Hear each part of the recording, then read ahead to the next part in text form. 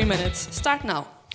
So if you take a moment and think about your life, the planet Earth, and the whole universe, you will find that everything in this universe has a perfect balance.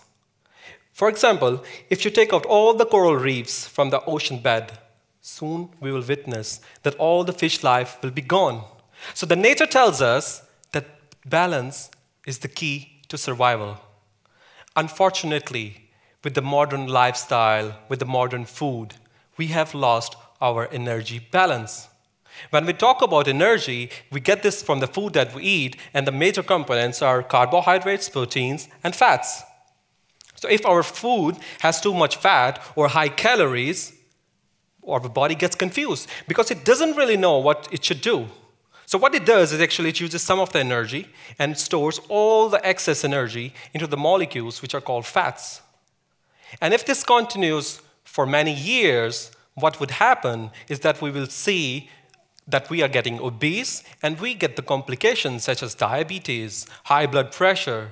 And what is happening in the background is rather more serious because one of the most important organs of our body is getting affected.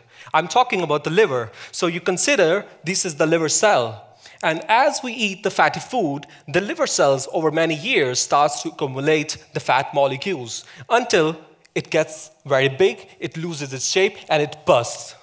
So this burst is actually a danger signal, and which is detected by our immune system. So our immune cells will rush to the liver, and they will try to heal the injury. But the sad part comes here, that we can't really detect this.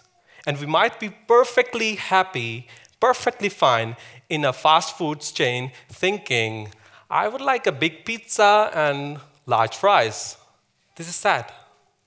Because we only know this until we get old and our immune system gets exhausted. So old body, exhausted immune system, and damaged liver. These are the conditions which give rise to the cancer.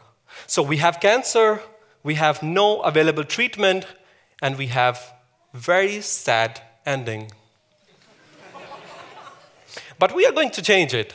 So now what we have is a drug that's going to activate our very body own system.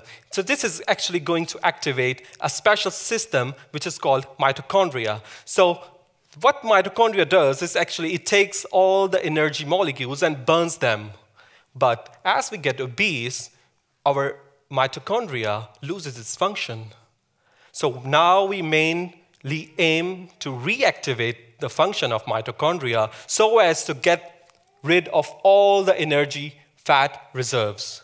So in the end, the famous proverb says, think before you speak. And I would like to say, think before you eat. Thank you so much.